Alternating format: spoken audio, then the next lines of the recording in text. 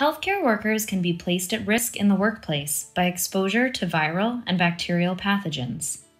This video will demonstrate safe donning and doffing technique for personal protective equipment, or PPE, and some solutions to reprocess and reuse PPE. The PPE demonstration in this video is for healthcare workers in hospital settings, including routine patient care or instrument and materials cleaning and reprocessing. The donning and doffing sequence shown is for the protection of healthcare workers and is not a demonstration of sterile technique for performing procedures or operations. Please take note, the reprocessing guidance in this video is not a demonstration of best practices for PPE use. Ideally, a new mask and gloves, and new or clean gown and eye protection should be used for each patient encounter, or every time a staff member enters the decontamination room for reprocessing equipment.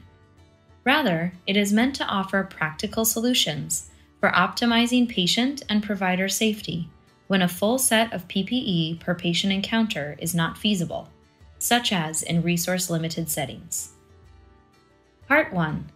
Donning routine PPE for patient interaction with droplet and contact precautions, or the instrument decontamination room.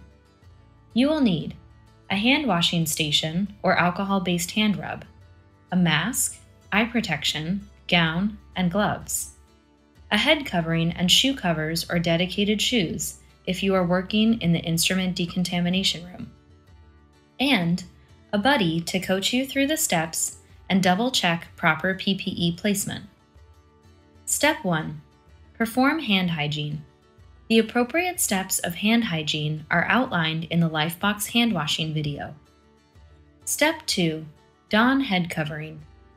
If you will be working in the operating room, in the instrument reprocessing area, or are at risk of being splashed in the work area, you should wear a head cover.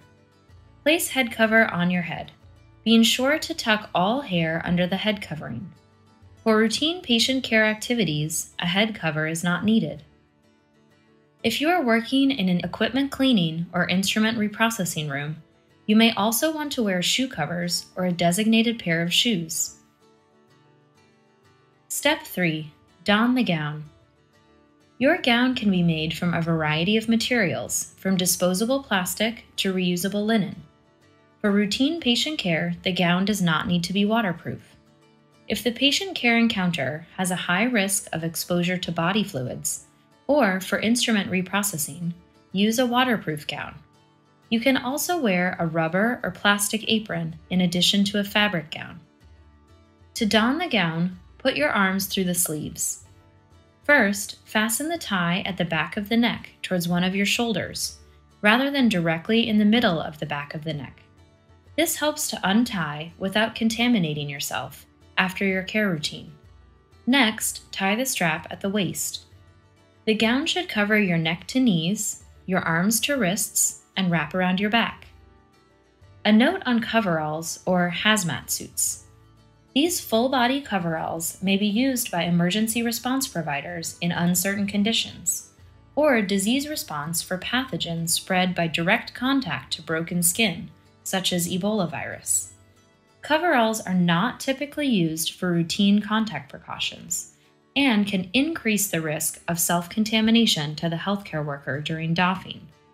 We recommend careful consideration of what the appropriate covering will be for each clinical situation.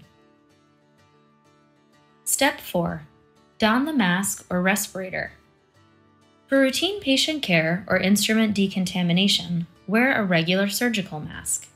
If the mask has ties, first tie the strings at the crown or top of the head, then tie the lower strings at the neck. Pinch the metal piece at the nose so the fit of the mask is tight to the face. Your buddy should visually confirm that the mask fits snugly on the face without large gaps. If there are gaps, adjust the ties. If the mask has elastic ear loops, place the mask on your face by encircling the ears in a downward motion. If you may be exposed to aerosols, you must don a more protective mask, such as an N95 or KN95 respirator. This can occur during intubation, CPR, bronchoscopy, nebulized medication administration, or if the patient is receiving high-flow nasal cannula or non-invasive positive pressure ventilation. Place the N95 respirator over your nose and mouth, lifting both straps over the head. Adjust the upper strap at the crown of your head and the lower strap at your neck. Press the metal nose piece to tighten the mask to your face. If possible, all staff should be fit tested for N95 respirators to determine the appropriate size of N95 for each healthcare worker. Whether or not fit testing is available, each user should perform a seal check every time to ensure the mask is placed properly to prevent entry of aerosols. To perform a seal check, after properly placing the mask on the face, cup your clean hands over the mask. Inhale strongly. The negative pressure of inhalation should cause the mask to seal to your face, and the wearer should not feel a leak around the mask. Next, with your hands cupped over the mask, exhale. You should not feel a leak onto your hands around the mask. If there is a leak, adjust placement of the mask or tighten the straps until no leak is felt and the seal check is successful. Men should shave their beards to achieve the best seal of N95 masks. Step 5. Eye protection. Place the goggles over your eyes. If using a face shield, place this over your face.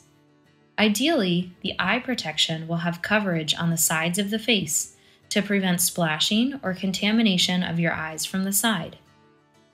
Step 6. Perform hand hygiene by washing with soap and water or using an alcohol-based hand rub. Step 7. Don gloves. Gloves should completely cover the wrist of the gown. No gaps should be visible. Step 8. Check PPE. Your buddy should check that all your PPE is correctly in place. If any element is not placed or fit correctly, he may point out adjustments to you. Part 2. Doffing routine. The process of removing PPE occurs in a specific order because the risk of self-contamination is highest during this process. Assume all items are contaminated when doffing your PPE, and therefore specific steps must be followed. Having a buddy assist you in this process improves safety. Step 1. If you are wearing shoe covers for instrument cleaning or use in the operating room, dispose of the shoe covers. Step 2. Remove gloves. Grab the glove on the outside at the wrist. Peel the glove down inside out. Do not touch your skin with a gloved hand. With your bare hand, scoop one finger under the rolled wrist cuff of the other glove and roll down inside out. If disposing of gloves and gown into a trash bin, the gloves may be removed inside out with the gown and thrown in the trash. If your institution is reusing gloves, place them in a bucket for cleaning. If not, throw them in the trash. If you contaminate yourself during this process, stop and wash your hands or apply alcohol-based hand rub. Step 3. Remove gown. Pull the shoulder of your gown to one side to expose the ties, and pull the ties free. Peel the shoulders of your gown away from you.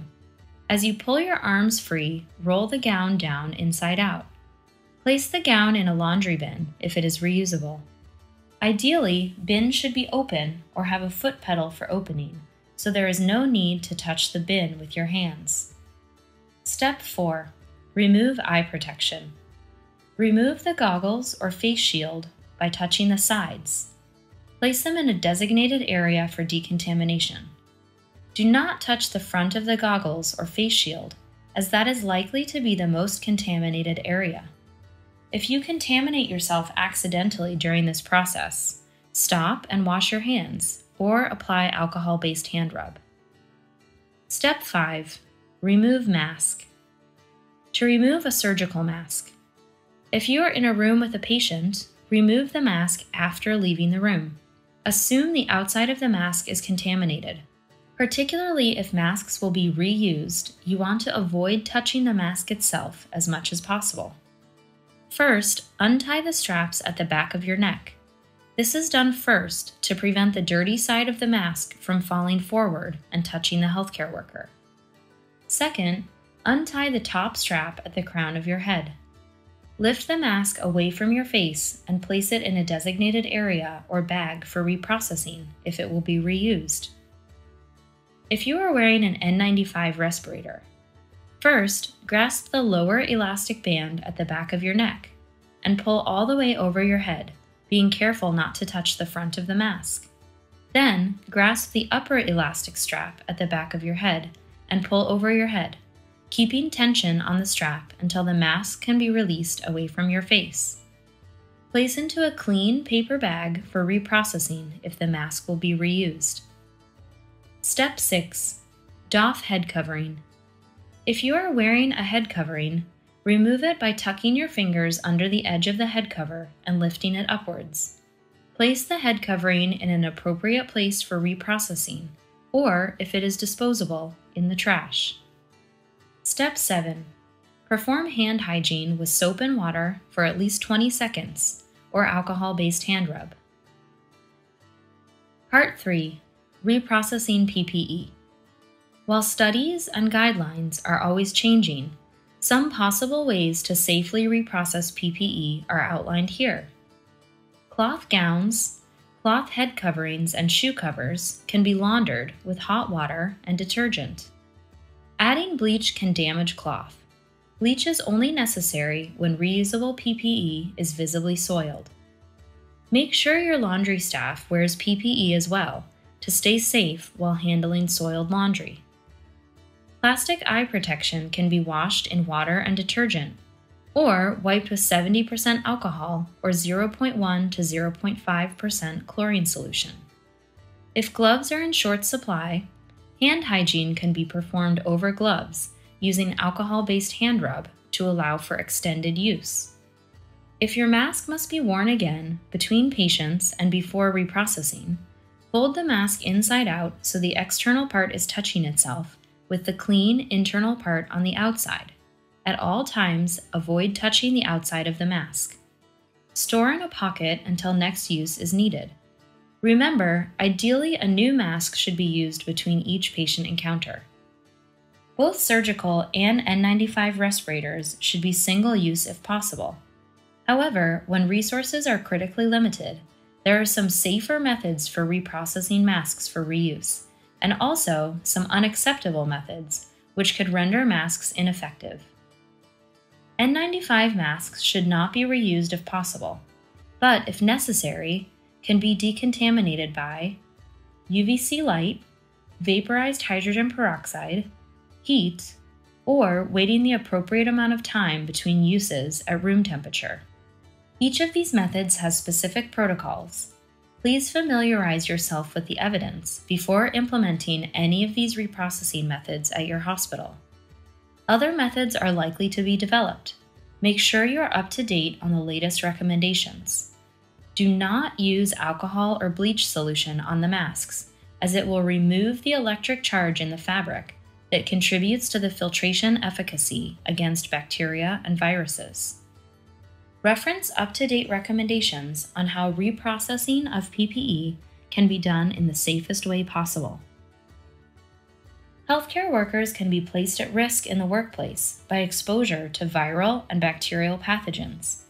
This video demonstrated safe donning and doffing technique for personal protective equipment for healthcare workers performing routine patient care or instrument reprocessing. Protect yourself and your patients by wearing appropriate PPE for each clinical setting.